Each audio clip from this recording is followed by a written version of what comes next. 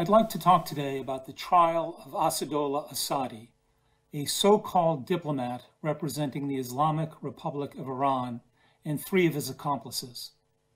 They were charged with attempting to transport explosives that would blow up a gathering of tens of thousands of free Iranians and hundreds of dignitaries who were gathering outside Paris in June 2018.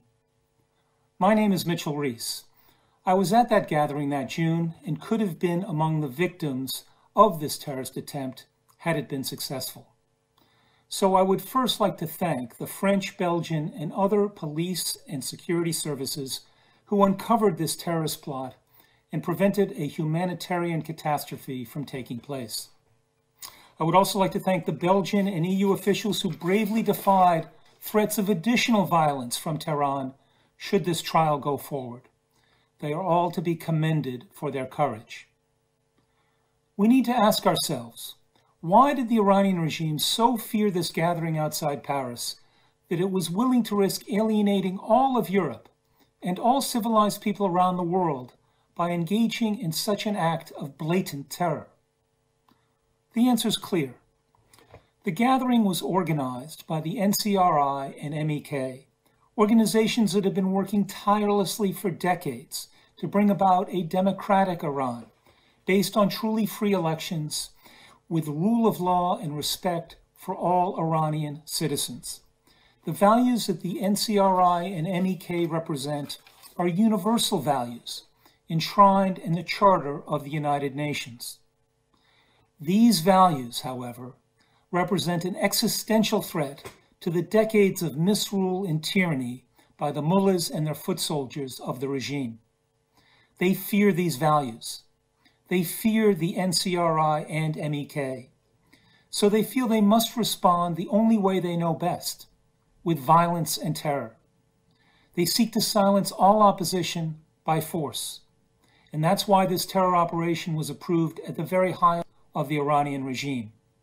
Because today's leaders in Iran know that terror is the only way that they can maintain their grip on power. History tells us that such an approach is destined to fail. Regimes that have defied the will of the people do not last. This regime, too, is destined to fail. Every attempt to silence their critics by violence, whether outside Paris or on the streets across Iran, proves that the mullahs understand and fear this historical truth as well. Now, no one knows when the day of reckoning for the mullahs will come, but we know that it is coming. We also know that our actions can accelerate the timetable for when this day does come. So what do we need to do now? First, with this trial, the proof of Iran's state sponsorship of terrorism is undeniable. The United States and every European government should immediately condemn the regime for this behavior.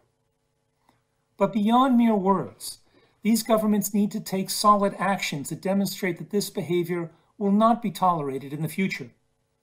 It's clear that Iran uses its diplomatic missions to support a global terror network.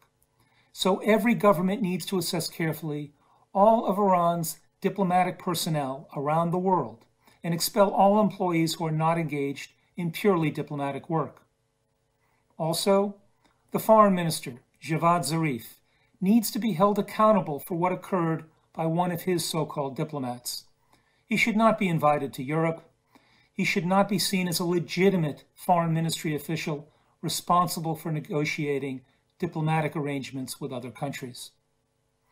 Finally, all these governments and non-governmental organizations across Europe and the United States need to redouble their efforts to help the long-suffering Iranian people.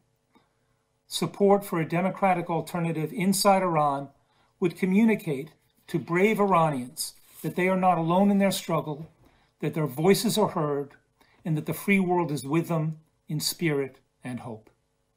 Thank you.